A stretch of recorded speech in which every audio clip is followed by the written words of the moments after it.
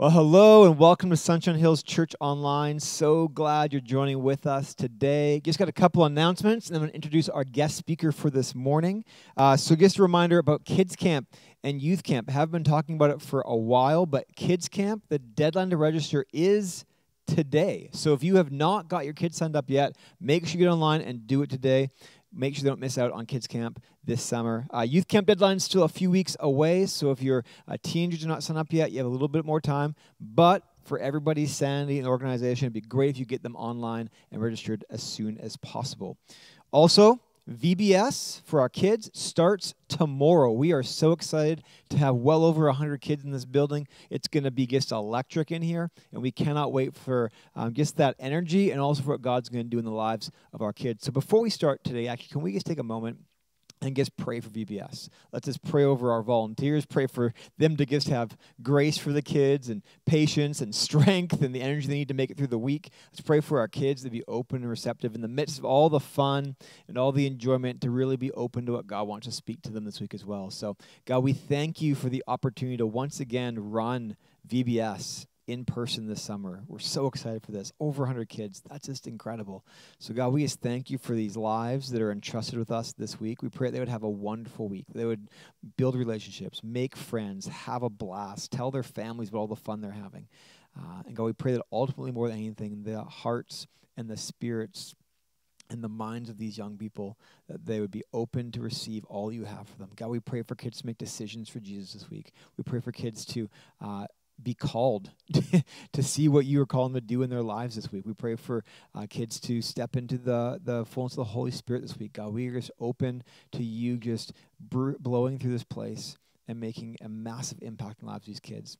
Be with our volunteers and our adults, the students that are helping out this week. Help them to just have grace and patience for the kids when they maybe get a little bit out of sorts. Help them to just have knowledge and wisdom for what to say and what to do in every moment. And God, just give them an extra level of strength and energy to just be on all week long and not be worn out or tired by the fullness of the activity. God, we pray your blessing over every aspect of VBS, and we cannot wait to see what you're going to do. In your name, amen. Now for today, as we continue in our More Than Shallow summer series, I'm so excited to be inviting Matthew Crowell, our student ministry director, to speak to us today. I've seen him grow up, and I've seen him be involved in a number of ministry areas, sharing his testimony. We've had him involved in spoken word on stage and worship, all sorts of things. This is his first time speaking on a Sunday morning to our church, and I can't wait for you to hear what he's shared. I got a chance to get a little preview of it. It's good. He's going to be really encouraging us and challenging us towards how we spend our time, specifically making the most of how we spend our time with God, moving from shallow to deep in that area. So would you please join me in welcoming Matthew Crowell, our student ministry director. Church starts now.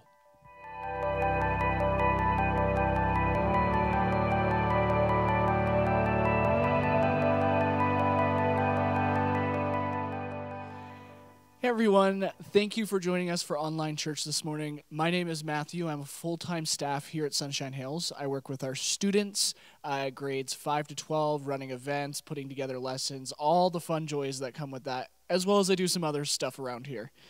Today I get the privilege of speaking on time. What a fun, easy topic. Everyone loves it. And so we're just gonna dive in. As I was preparing to speak and really just leaning on God as to where he was going to guide me, it became very clear as to what he wanted me to speak on. Today I'm going to speak on routine, time management, but really focus on how we spend our time with God, if we spend our time with God. This summer we're looking to go deeper, to go more than shallow. We're looking to take the challenge to change and no longer just be on the surface when it comes to our relationship with God. This series throughout the summer is very similar to the one I'm doing with the students downstairs. So it's very much a 2-for-1. The students get this as their lesson, and you guys get to practice how we end our services every Sunday downstairs. So let's jump in. I'm just going to open us up in a word of prayer. Dear God, thank you for the chance for us to just connect with you. We pray that we would just look at the way we spend our time, look for the opportunity to just connect with you more, and just look to dive deep in our relationship with you. In your name, amen. I'm going to note right off the top that I do not have any exact formula on how to manage your time perfectly or how to spend your time. One, because I'm still figuring it out, and two, because every single person is different. I'm the type of person who's recently become a night owl. I like to stay up late, but on the other hand, I also get up early. I don't need a lot of sleep to function. And often when I see Danny Hunt and I tell him what time I've woken up at, he just looks at me and goes, "Why do you do this to yourself?" And I would just laugh it off, and it's just the way I am. That's the way I'm going to be. And I like to take advantage of every minute of the day. And that makes me feel busy all the time. And who can relate to that? I have 2 young kids, a wife that's in school full-time. She's working 2 part-time jobs. I'm working a full-time job where Danny Jones is working me to the bone and giving me lots to do. And when people ask how it's going, I often answer busy but good. I enjoy being busy. I enjoy working, but I often feel very out of balance. Here's a quick glimpse at what my daily routine looks like. I wake up, I shower, make lunch for everybody, get the girls ready to go for the day, read devotions with the girls, out the door by 8:30. And if it's any later than 8:30, no one in my house wants to be around me. After work, I get about 10 to 15 minutes to sit on the couch before making dinner, doing some tidying up around the house, getting everyone prepared to eat, and then getting the girls eating, then getting the girls ready for bed. And my wife, she does help, 100%. But because of her schooling, I've given her a pass to, take a step back and focus more on homework. But when the summer is over, she is on the hook to help out a lot more, and she knows this. And after they're in bed, I take some time to do some last-minute tidings if need be, play some video games, get some dishes done, and then go to bed. How many of our schedules look like this? Maybe minus the video games. Maybe your day even looks busier, but it comes down to one point. We all make time for what's most important to us. You'll notice from my rundown of the day, I did not list any specific devotion time. You see, in all of my scheduling of my day, I pick and choose random times to do my devotions. Sometimes I read my Bible in the shower, not the physical copy, but looking at it on my phone, and reflect on it while I finish the shower. I pray in the car on my way to work. I take time to pray in the evening. I find random moment in the day to journal. There's just no consistency, and then I go and I say I'm too busy to set a specific time with God. We all make time for what's most important to us. That quote comes from a mentor of mine and the former lead pastor of Sunshine Hills Church, Tom Gardner. As a young staff, I really tried to prove that this quote was wrong, because he said it to me quite often, and I always looked for ways to prove it wrong, and I was very, very unsuccessful. Tom knows his stuff. As I mentioned, I have time for video games, and my question for you is, do you have time for leisure? Do you have time to scroll on Facebook, Instagram, TikTok, Snapchat? Do you have time to watch a TV show or read a good book? Do you do those things before spending any time with God? Depending on how you answer that question may determine where you need to go next. Did you answer yes? Did you answer no? Was your answer, I want to get there, or how do I get there? We need to start by creating an invitation. In Jeremiah chapter 29, verse 13, it says, "You will seek me and find me when you seek me with all your heart." When we take time for him, even 5 minutes, when we come with an attitude of openness and vulnerability, seeking God with all our heart, he finds us. When you take your time with him, is that the attitude you come with? Or is it an attitude of just checking the box? To say maybe you did your devotions and then move on with your life. Look to come and make the most of your time with God. Create a plan to expand on how that looks. Come into it knowing what you want to accomplish versus just opening up your Bible and flipping to a random page. Let's get from a shallow way of thinking when it comes to our time with God and expand and push to go deeper with our time with God. Once we have a change in our heart and our attitude, we have to create time for him. It can start by taking 5 minutes of your lunch break at work, or 5 minutes when you wake up, or 5 minutes when you go to bed. Find a pocket of time that is consistent and start there. And I encourage you that once you find that time, don't just continue with the 5 minutes. Look to go further. But if we really look at our lives, if we write down our daily schedule day in and day out, I guarantee that you can find a pocket of time to commit to God. As much as we want to say it, just showing up to church on Sunday does not mean that God is the most important thing to us. It shows that church is important to us, and that is good. You make time for church, and that is good. But what about Monday to Saturday? And Danny Jones said on a Sunday back in April or May, he said, we're not just here to do church. We're here to challenge ourselves, reach to be closer to God, and be a light to the people around us. How can we be a light if we are not taking time for God in our everyday life? That time can look different for everyone, but the elements should be the same. We need to take time in his word. His word never changes. It continues to give life.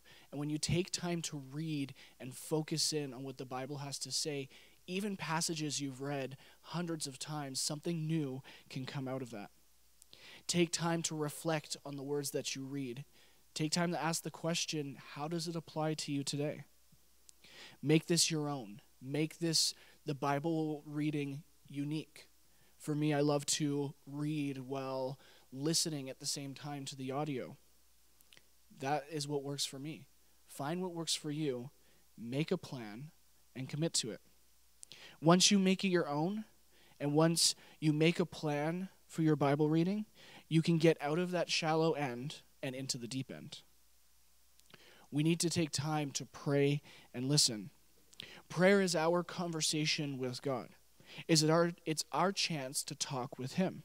It can be done anywhere, anytime, but when you carve out a very specific time for it, when you set aside time to pray and listen for God, you can have a lot more focus.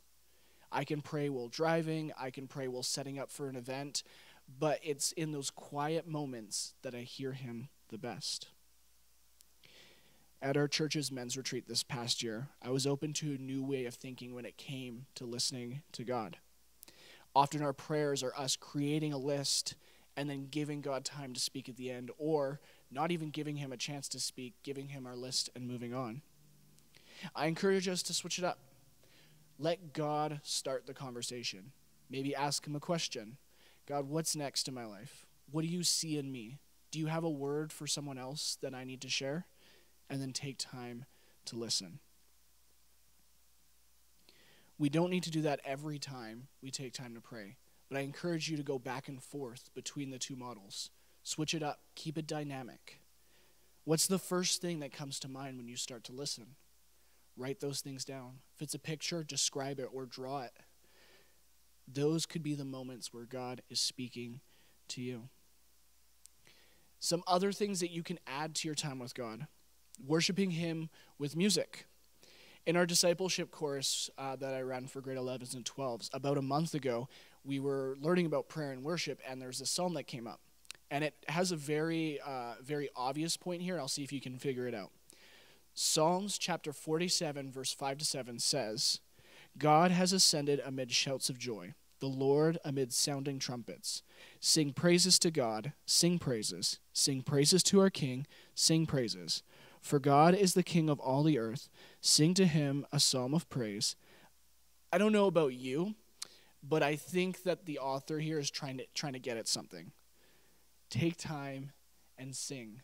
Take time and praise him. That can be through your own song or flipping on a worship song in the background and thinking of him, but take time to worship him. And the last one I want to touch on today is journaling. Now, I used to not see the value in doing this. I thought journaling was quite dumb. I didn't like to be open and honest about my emotions. I wouldn't classify myself as an emotional person. But in starting to journal about 3 months ago, I have found in my writings that there's things that have been sitting in the back of my mind that I've just dismissed. And they've come up and I've been able to reflect, deal with them, learn from them. I've found that through writing everything on my mind, it clears my mind and sets me up for a time of focus with God. And because of this, I can really just listen to God and not have those worries that I wrote about on my mind.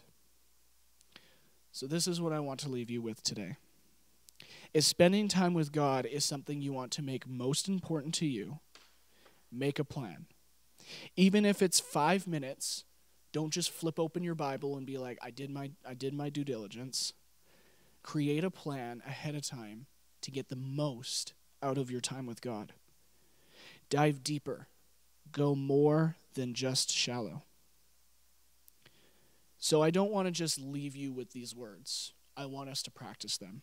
So we're going to do things a little bit differently. So for you guys at home, you will need a Bible, paper, and a pen or pencil, your preference. We're going to take time to clear our minds and listen for God. We're going to feel God move.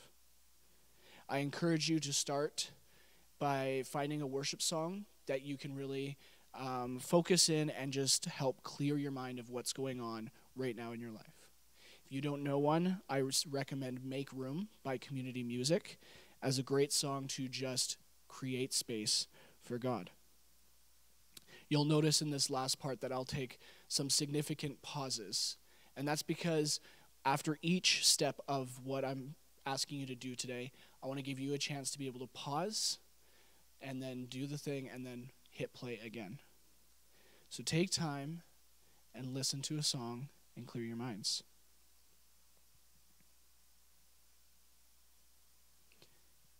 Now that you've done that, take your lined piece of paper, get your pen. We're going to have you journal. Set a timer for 5 minutes, and I want you to write and just go. Write about what was good about your week. Write about what sucked, what was not great. Maybe a hope or dream that you have that hasn't been fulfilled. Maybe there's something that you've seen God moving in your life. Take 5 minutes and just write. This is yours. This is for you. I'm not going to ask you to snap a pic and share it on social media. These are your words, your feelings, your emotions. So take some time, 5 minutes, and just write.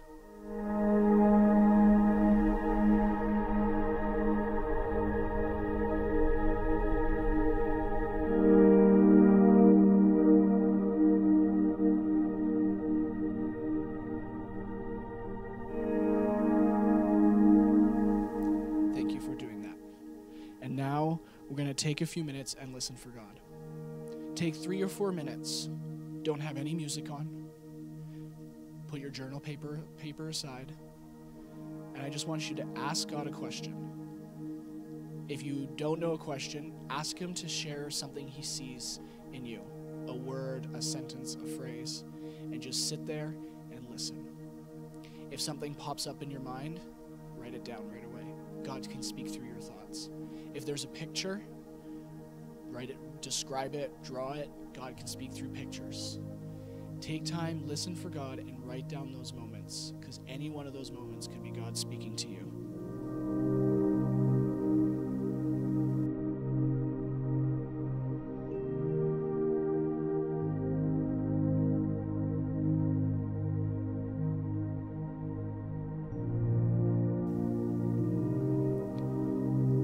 And now that you have done that, I'm going to close us in prayer, and then I have only 2 last things to say.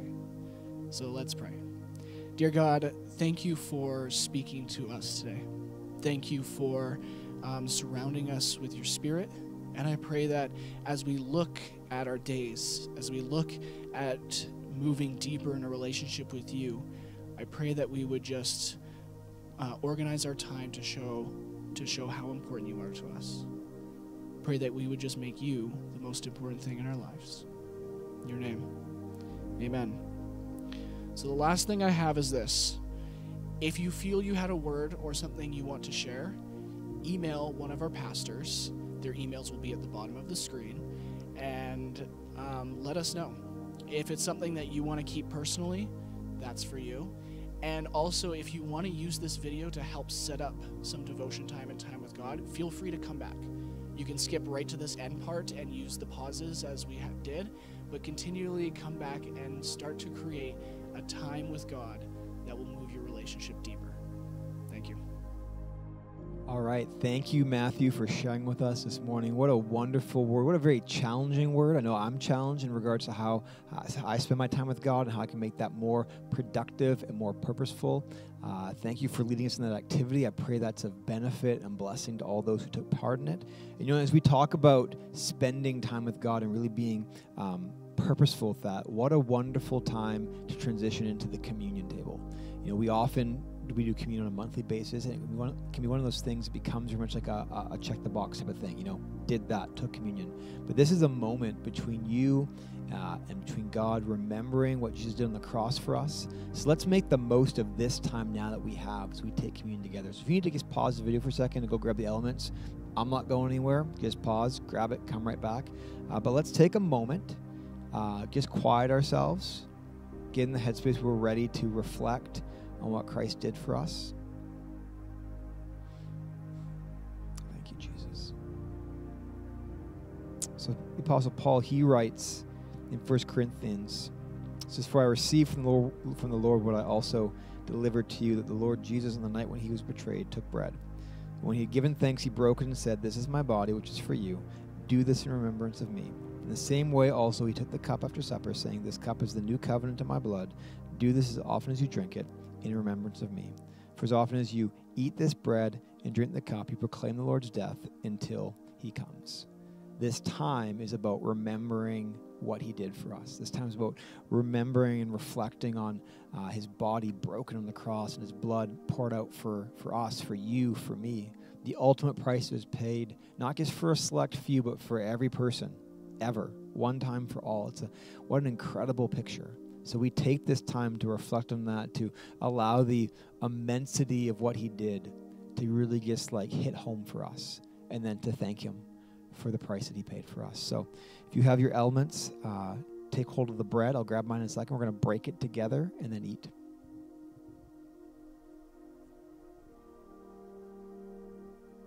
Jesus, we thank you for your body that has been broken for us. We thank you for the sacrifice you made on behalf of myself, everyone watching, everyone in our church, everyone who has ever lived. God, we thank you for the sacrifice. We remember it today, and we praise you for what that means for us. In the name of Jesus, amen. Church, let's eat together.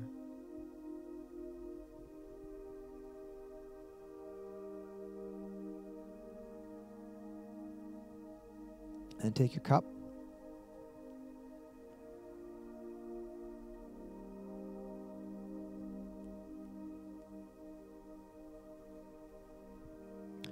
Jesus, we thank you for your blood poured out for us. Your blood that was poured out, symbolic of your love, your grace, your peace poured over us. God, we thank you that your blood that washes us clean, washes away the sin, washes away the guilt, washes away the shame, allows us to stand confidently before you. Jesus, we thank you for what was poured out, what covers us, what allows us now to walk in a newness of life with you. Amen. Let's drink together.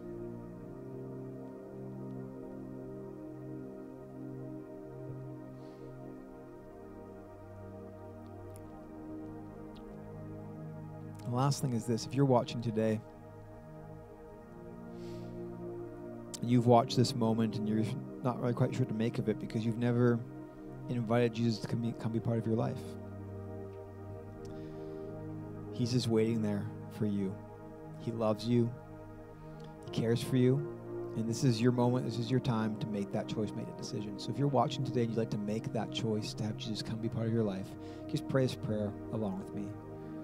Jesus, reflecting on what was just said, I recognize that you died on the cross for me. I recognize that you rose again victoriously so I can walk in a new life. And Jesus, I need your grace, I need your mercy, I need your forgiveness. I repent of the things that I've done, and I turn now to you and to the new life that you have for me. I want to walk in all that you have for me. So Jesus, I accept you. I declare my belief in you today. Come be part of my life. Amen. If that's you, we want to celebrate with you. What a wonderful decision you just made. Please let someone know. Contact the church office. Message one of the pastors. Let the person know that invited you to join us online today. We also want to equip you. So if you made that decision, let us know so we can get you a Bible, so we can let you know how to get connected to being a part of our church and what's going on here. We just are so excited to know that people are making decisions for Jesus. So we love you guys. We care for you guys. Please, as always, reach out if you have any prayer requests or any needs. We want to make sure that we are meeting the needs of our people and praying for you who need prayer. We'll see you soon. Have a great week.